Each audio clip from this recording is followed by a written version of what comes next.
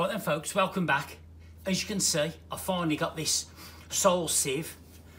Some people call them a trommel, but I think a trommel is more heavy duty for grading stones in my opinion. So I'm still going to call it a rotary soil sieve. So I've put some wheels on it, but I'll show you that later. But the wheels I've put on, I've got big wheels at the front and smaller wheels at the back. So it's give it a natural 2 to 3 inch slope, which is fine if you're on a flat surface. But if you're out and about, I've made it so the wheels come off really easy and you can just block it up on bricks or whatever. But I've got this, I don't actually know where all this has come from. I've got this, it's a bit damp, not very damp, soil. Honestly, I don't know where this soil has come from in my wheelbarrow. I can't put nothing else underneath any trucks because all my trucks are full of topsoils from the molehills.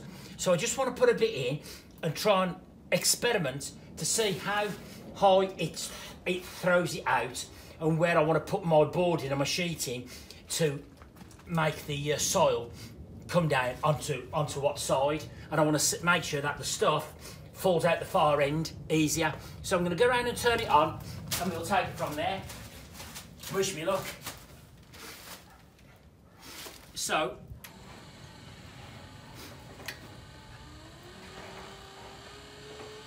we'll try like that for the time being.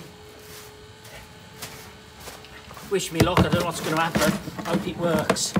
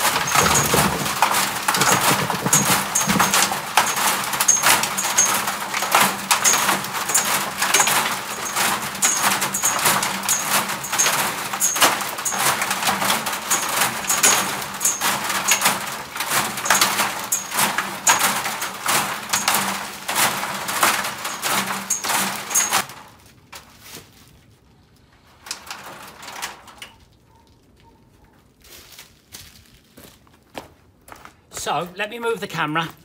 Let me stop this video and let me take you around and show you. So, as you can see, I've got the beautiful sieved soil there, and out there are the stones and some of the weeds. Now, I'm going to lift up the camera and show you something else. Bear with me 1 second. You'll see that inside, some of the weeds get caught up on this central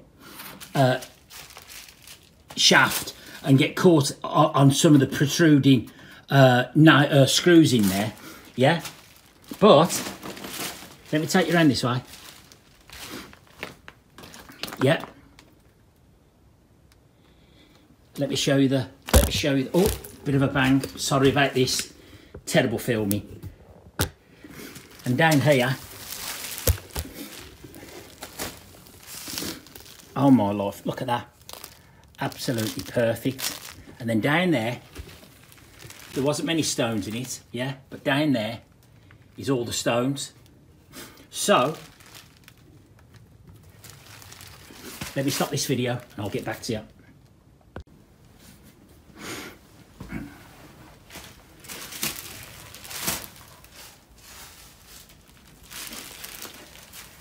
So the proof's in the pudding. Look at that beautiful sieved soil out there. Yes, some of the stuff has been caught up around the middle shaft, but I'm not too bothered about that because these are weeds that I've taken up from somewhere, but I can't think for the life of me where I got them from. Oh, I do know. This is chunks of turf and soil scraped out by the front doors of my polytunnel. Yeah, because it was getting all muddy and I had to do some repairs there, so I scraped it out and that's what this is. So normally I wouldn't be putting in chunks of grass. It'll just be dirt and stones, few twigs, this and that, the other. So I'm not going to worry about that too much. If I think that there's too much stuff getting caught up on that central shaft, I can sort that out. So, but I'm over the moon. It works perfect. So all I'm going to do now is figure a way of, admittedly, I'm going to cut off the 6mm bolts holding these timbers in, yeah, because that'll catch up on some of the weeds. But it works perfectly, absolutely perfect.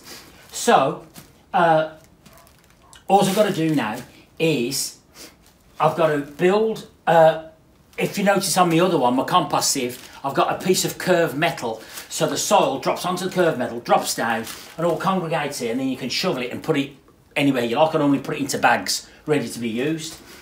So that's what I'm going to do on this, and then I'm going to organise some way of collecting all the debris out the other side. So I'm going to cut some of the wood off the end and just put a wooden chute with two sides, so it'll go into a nice container. Yeah. Because I can put a pallet there, and I've got a nice big container, fill it full of the stones, and then I can pick it up with my the forks on my little tractor. So as for the first test, out of 10, a good 9 out of 10. Yeah, the speed's perfect. Yeah, you don't need it nowhere near full blast, full speed. But what I'm waiting for is a 240 volt to 12 volt power reducer, like a little transformer, because this is going to be mainly run off the mains. So yeah, absolutely fantastic. Still got to decide what I'm going to do with these pieces up here. I might not do anything with them. Yeah, I don't know. But as for the first test and the first run, you've got to admit, look at that. Absolutely beautiful. Yeah. And something else I like about sieving your soil and your compost, it breaks it up and it puts a lot of air into it. It gets some air going in, which is what you want. Yeah. You don't want everything too compacted. You need a bit of air. So yeah, happy days. I better get the kettle on and celebrate. Well done, Sean. That's fantastic.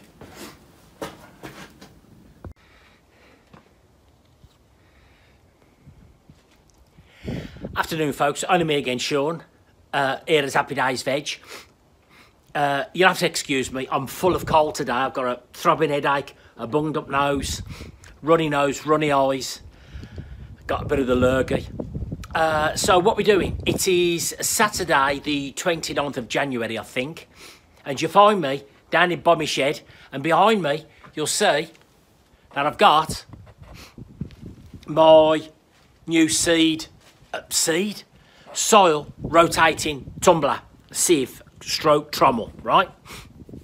So I'm going to turn this camera around now, and I'm going to just give you a little rundown on the bits and bobs that I've done before I put the camera on the tripod, and we'll have a little shufty at it. Happy days.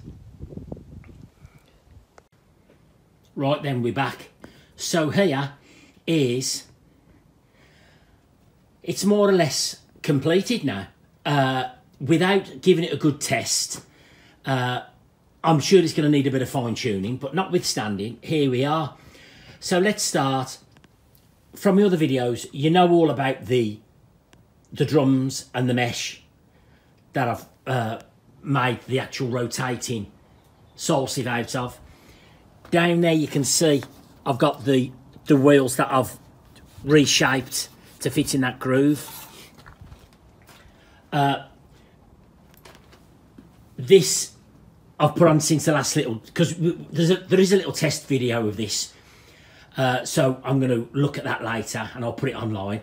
So I've put this sloping, this piece of green metal on, yeah, and if you can tell, it slopes up, yeah, better angle there. So with a sieve rotating this way, yeah, towards us, hopefully all the sieved material will land on there, and then it can be shoveled out as you're going into a wheelbarrow or truck down here. I might put some kind of toe board there just so you can build the saw level up. But without really testing it, I don't know how it's going to work. So, this is just a piece of the off-cutter metal there that I have bent with my homemade bending machine just to give the motor some protection from the elements. Not that it's going to be left out. Right, I don't know what happened there. I must have pressed the button and the camera went off. So where are we? This is a piece of metal I've bent. It's the offcut of this. This is a piece of metal I've bent and fitted just to give the motor a little bit of protection from the elements. Not that it's going to be left out in the rain, but, you know, just to stop any splashes of water or dirt getting on it. I have put up this here. I've put this little, what shall we call it? Let's call it a jockey wheel, yeah? Under normal circumstances, it doesn't touch, yeah? This machine does wobble forward, backwards and forwards an eighth of an inch. So you might just get one little touch every now and again. This is just in case something goes pear-shaped and that this whole drum decides to come this way. This wheel will be there to stop it and to protect it. And if it does come a bit more, this wheel's free to spin and it'll just keep it in line. It's adjustable by these nuts and bolts there, yeah. You can slacken it or tighten it up, adjust it, yeah. You know everything about how to put the pulley on there. Pulley on there. There's a rotation. So, before I get on to the electrics, I just want to show you the wheels. I've put wheelbarrow wheels on the back using 25mm electrician's conduit, yeah. On the front, the same type of wheel, but smaller. Those are 13 or 14 inch, and I think those are 10 inch, yeah. Then that gives it between 2 and 3 inches. If this machine was on the flat, it'd have a natural 2 to 3 inch slope from left to right as we're looking at it. But if you need to take the wheels off, yeah, just by pulling these pins out, yeah. I'm not going to put, oh, see how easy that came out, yeah? Put it back in. Yeah, watch your fingers because these hurt. Yeah, you can undo that clip on both sides and you can take that axle out really easy. Both axles, just in case you want to sit it on the ground or you want to block it up or you want to sit it on the back of your trailer. Yeah. These, by the way, are the only bolts I had that was suitable for the job to go through there. Yeah, I was going to cut them off, but I decided to leave them on because what I might do is I might just cut these ends off and put some nice big wooden round handles on there to push it, to use as a push and pull. Yeah. I've trimmed off these bolts that was holding on these pieces of wood. There's 2 on each one, so I've trimmed them off. Yeah.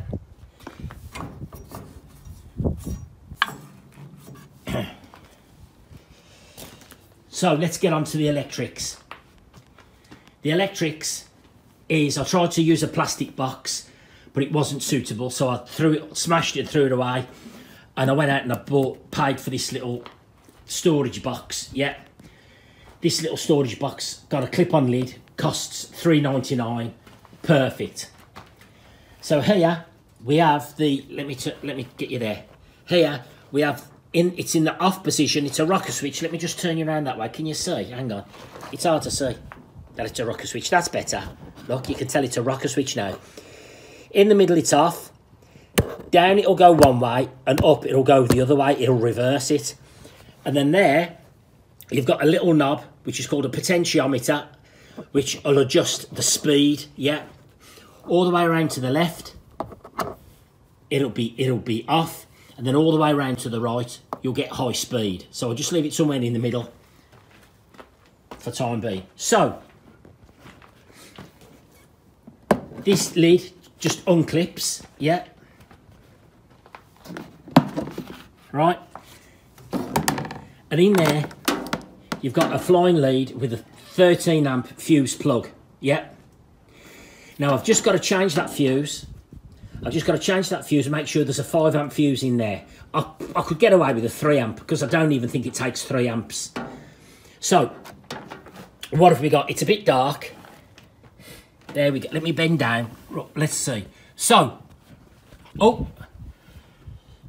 so this here is a 220 volt to 12 volts DC transformer, basically. Yeah. So you plug your lead into your socket, and it brings a live up there, a live, a neutral and an earth into them 3 connections there. And then it gives you the ability to have 3 12 volt DC supplies out and 3 12 volt DC neutrals there, yeah? So you could run 3 things off there if need be, right? So that's that. So that's basically just a transformer, yeah?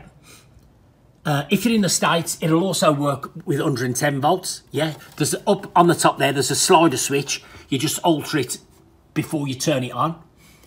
And then, here, your power comes out, 12 volt live and neutral, and it goes onto this little 12 volt speed controller. And that is wired up to this rocker switch, and it's all wired up to this potentiometer, yeah? And then the wires come out to the motor, and that there is just to protect those cables from touching that, yeah? I wanted to be able to take this fan guard off without altering these cables. So that's what we've got, yeah? So I'm going to stop this video, I'm going to plug it in, and we're going to turn it on. Right, we're back. So, we've got the extension lead up here. This switch is in the middle position, on the 0 off position.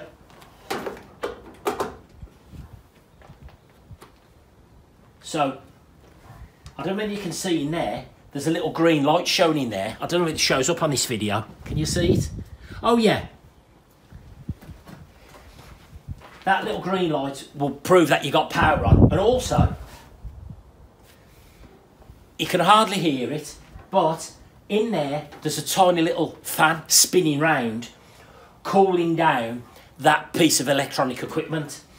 And that is why I've mounted it 1/4 of an inch off the back of this box, so it's got plenty of room for airflow. Now, I was planning on having this lead coming through the bottom there with a waterproof gland, and just drilling some air holes in there, so you don't have to take that lid off. But that means you've always got this lead hanging down, dragging around the wheels. So I decided I'm just going to leave it so I can just coil this up, yeah, and then I can just put that in there like so, yeah. Clip that on there, and that will keep the lead in there nice and tidy, nice and safe, and out the way.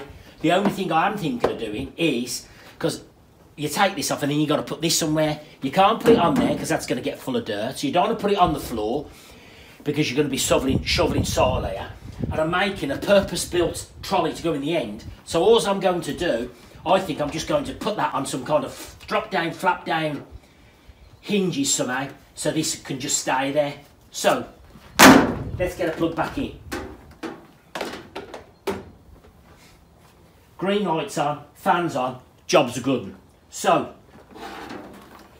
let me put that there. So here, hopefully I'll try and zoom in a bit on the video. Here, it's in the off position. If I press it down, it'll rotate.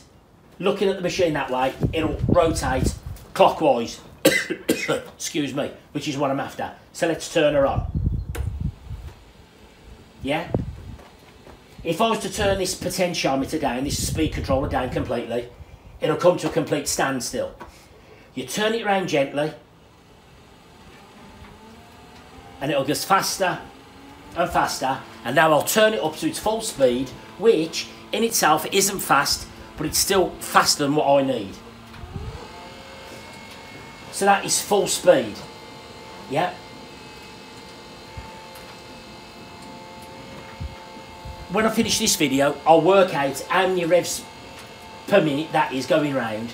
I'm looking for about 25 to 30, but I don't know what that is at the moment. I haven't measured what that is, but I'll check that later. But I know that is, for me, that is too fast. So I think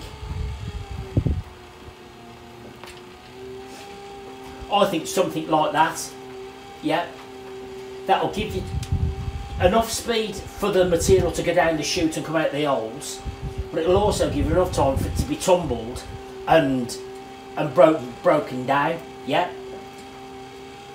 So we can turn that off to the mid position on that switch, and if for some reason you had a bit of a blockage or there's something that wasn't working properly, you can reverse it. That's the beauty of these 12 volt DC motors. So if you press it up, it'll go the other way. So if you do get a bit of a blockage or the stones or something that are just not going to go through, you can reverse it. And then also, if there's something stuck, instead of putting your arm in, you can just speed it up, and that'll bring it out. So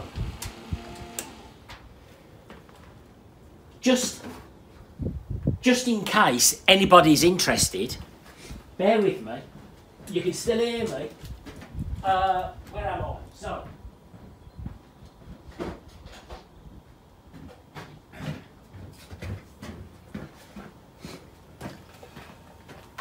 I'm always interested on how much power these kind of gadgets take, yeah. So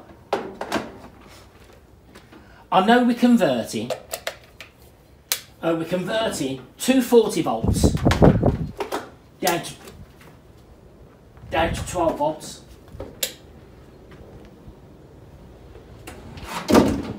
Oh, look at that, drop it. Right, so what I do is, let me unplug this again.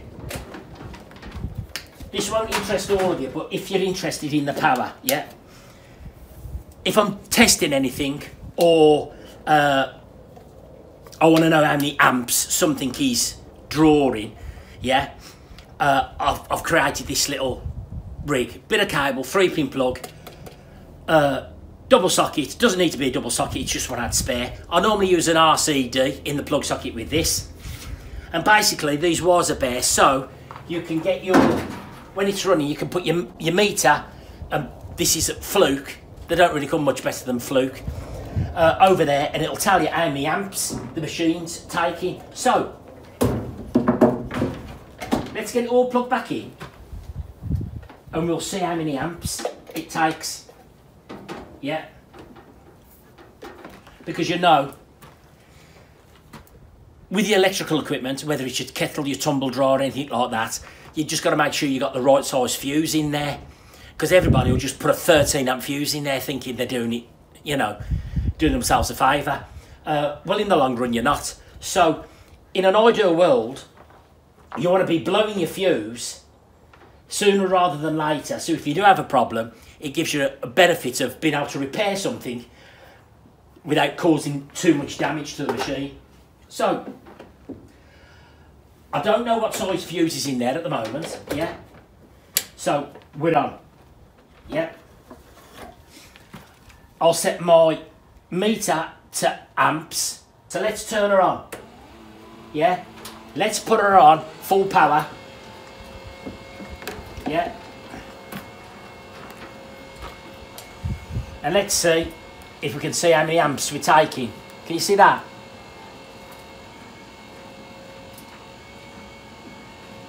Less than half an amp. Yeah.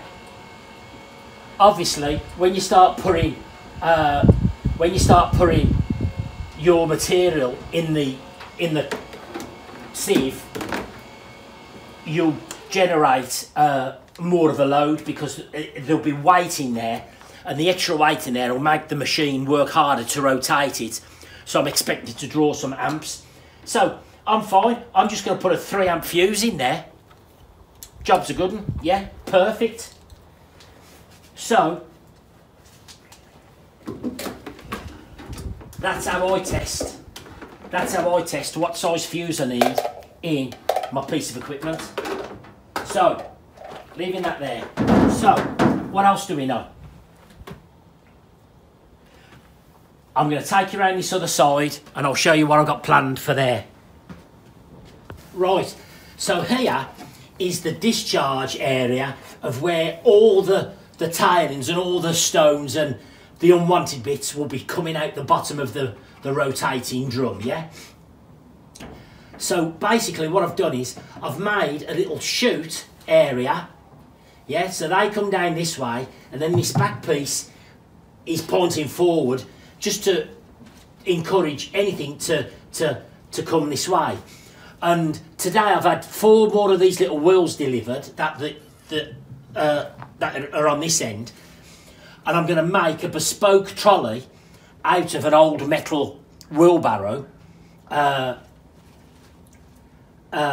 So it's bespoke, so it'll slide under there perfectly, yeah.